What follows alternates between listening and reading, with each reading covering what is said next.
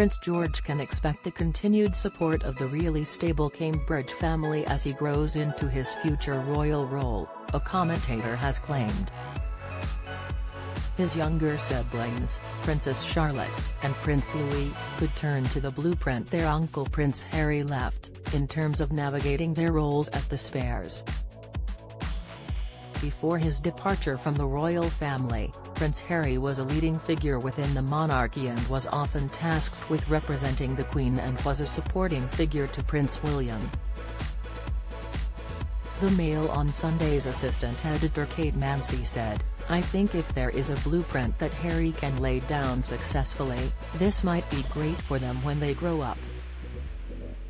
I think what you've got is a really stable family with the Cambridges, so they're going to grow up and you're going to have Charlotte and Louis probably really supporting their older brother with that role, really helping out and pulling together."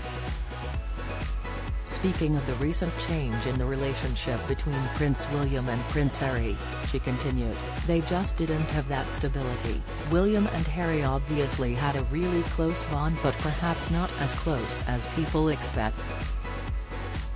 Obviously now Terry's this huge rift and Morton calls it the Cain and Abel story, it's dramatic stuff." Royal family live.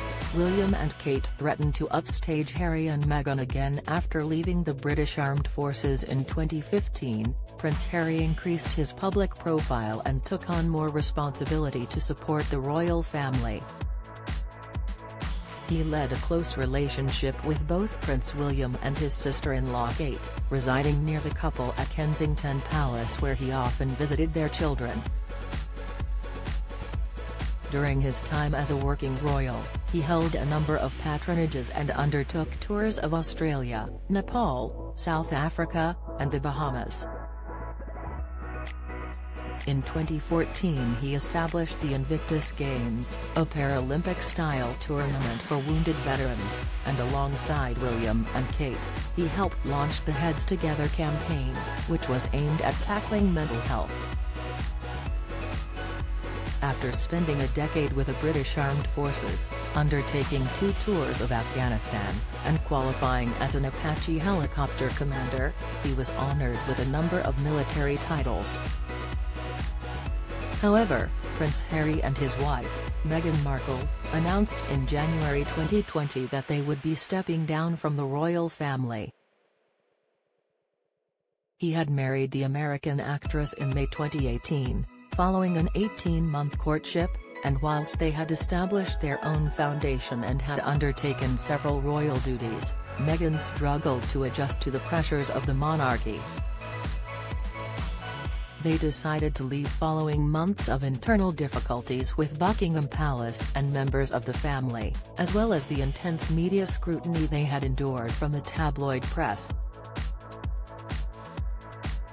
Magic touch. Prince Harry adores baby Lily and rocks her to sleep with bedtime stories. Latest. Prince William blindsided palace insiders after admitting Kate Middleton the one. Insight. Princess Diana's robust name choice for Prince William trumped Charles' wishes, explained. The Sussexes currently reside in California, where they have established their own organization Archewell, and have signed a number of deals with Netflix and Spotify.